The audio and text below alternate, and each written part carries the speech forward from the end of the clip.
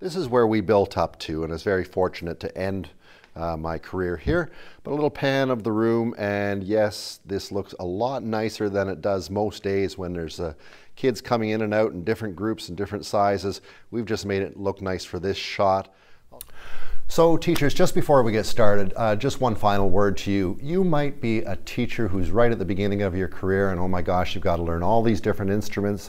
I'm here to help you with that. Not to worry, all of us have gone through that learning curve at one point or another.